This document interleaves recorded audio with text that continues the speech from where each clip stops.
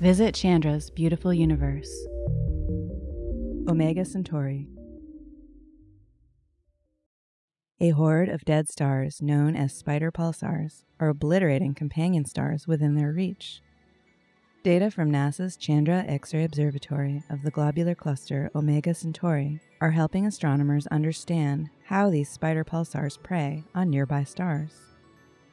A pulsar is the spinning, dense core that remains after a massive star collapses into itself. Rapidly rotating neutron stars can produce beams of radiation. Like a rotating lighthouse beam, the radiation can be observed as a powerful pulsing source of radiation, or pulsar. Some pulsars spin around dozens to hundreds of times per second, and these are known as millisecond pulsars.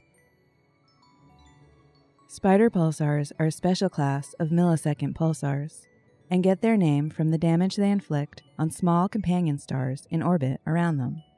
Through winds of energetic particles streaming from their surfaces, the spider pulsars methodically strip the companion stars of their outer layers.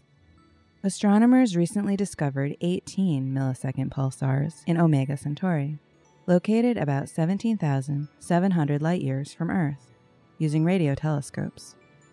A pair of astronomers from the University of Alberta in Canada then looked at Chandra data of Omega Centauri to see how many of the millisecond pulsars give off X-rays.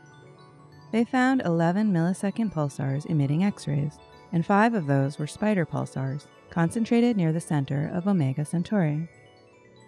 The researchers next combined the data of Omega Centauri with Chandra observations of 26 spider pulsars in 12 other globular clusters. Spider pulsars are typically separated from their companions by only about 1 to 14 times the distance between the Earth and Moon. This close proximity, cosmically speaking, causes the energetic particles from the pulsars to be particularly damaging to their companion stars. Chandra's sharp X-ray vision is crucial for studying millisecond pulsars in globular clusters, because they often contain large numbers of X-ray sources in a small part of the sky, making it difficult to distinguish sources from each other.